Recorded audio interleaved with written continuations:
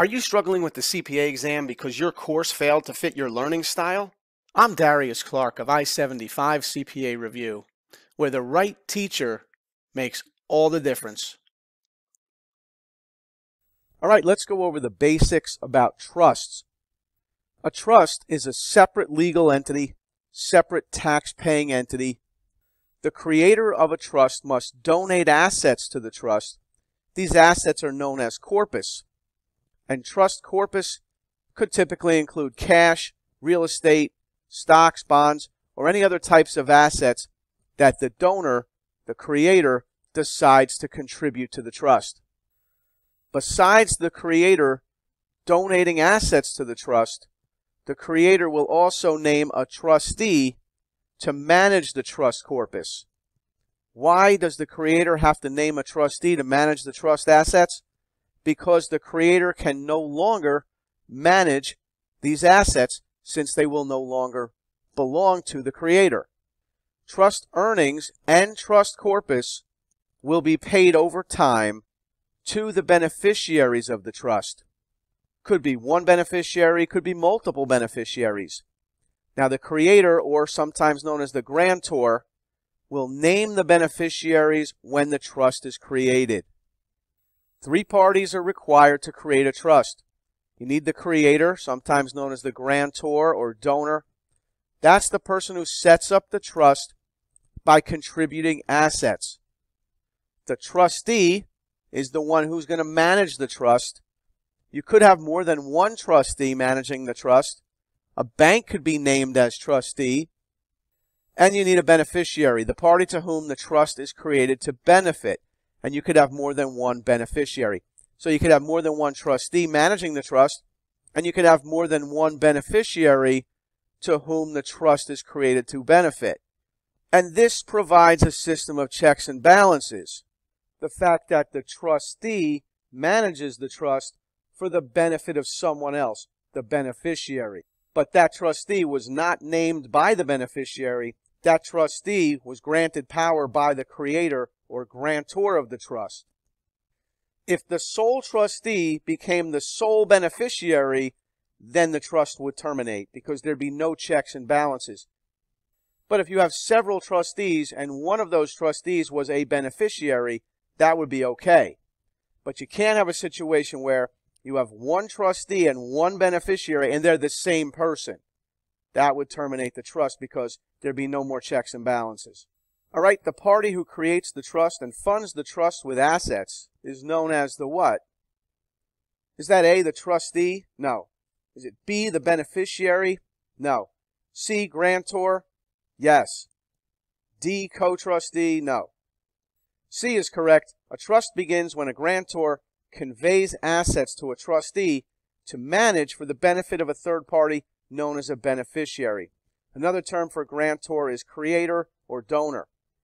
In a trust, which of the following correctly describes the corpus? Is it A, the beneficiary of the trust? No. B, the creator of the trust? No. C, the assets held in trust? Yes. D, the trustee who manages the trust? No. Letter C, in a trust, the term corpus refers to the assets or property held in the trust. This could include things like money, real estate, stocks, bonds. Any type of asset can be held in trust. The corpus of the trust is managed by the trustee on behalf of the beneficiary or beneficiaries. So know the term corpus to mean the assets held in trust. All right, what are the reasons to create a trust? A trust can be created for any legal purpose. It can be created to protect assets for future generations. You can give away assets to reduce the estate tax that kicks in when the assets owned at death are going to exceed approximately $14 million. So you can see who gets involved with trusts. Very wealthy people often, which makes this a very lucrative area to practice in because your clients will have big money and they'll want to protect that money. So another reason to create a trust besides to avoid the estate tax is to reduce personal income tax. If the wealthy client gives away the asset while still alive, no more tax on the income from that asset because they don't own it anymore. Maybe they gave it to a family member who's in a lower income bracket, and they can still protect the asset. Why? because it's managed by a trustee if you put it in a trust. Another very important reason to create a trust is to provide for a special needs child. A special needs trust can protect the resources for people with special needs while still allowing them to qualify for public benefits. Also, to limit a beneficiary's direct control over an inheritance. That would be an excellent reason to create a trust, such as stipulating in the trust that the beneficiary has to reach a certain age or achieve a certain milestone in their life in order to receive that inheritance.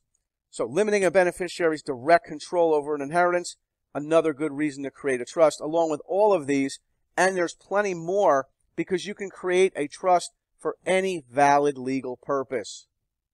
So look at wealthy grandpa, deciding that he's paying too much income tax on his fortune. He's worried about the death tax too, because he might have about $14 million. And at the same time, he's worried that when he dies, his children and grandchildren, they might fight over his assets. So his CPA tells him about setting up a trust. This way he can give the assets away while still alive, he can eliminate the death tax, and he can reduce his taxable income all at the same time. And any of these assets that he places into the trust, the family can't fight over those assets when he dies. But to accomplish all of this, he's going to have to give up control. So the CPA says, Grandpa, here's what you do. Create the trust, transfer assets, whatever assets you want, transfer them to the trust. Choose a trustee to manage the trust. That trustee will get legal title to those assets while they're in the trust. His CPA could be the trustee, or Grandpa could name someone else. And just name some beneficiaries. Who do you want to benefit from this trust? Now, the beneficiaries will not have legal title to the trust assets because that's going to belong to the trustee. But these assets and the income from these assets will eventually go to the beneficiary.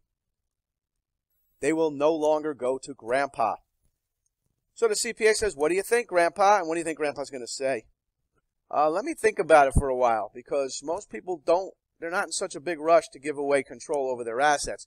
So they got to hear about this more than once, usually, in order to do it.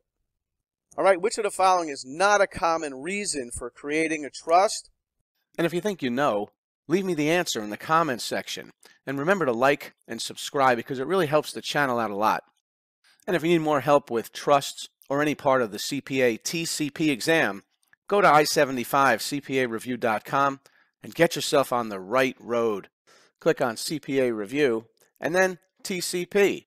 The complete I-75 TCP course can be used as a standalone, no other materials needed. And that's $129 a month for a subscription, which you can cancel anytime or reach out to me and I'll cancel for you personally. Or if your exam's coming up within a week or two, then choose the TCP Cram, which is a one-time payment for 15 days.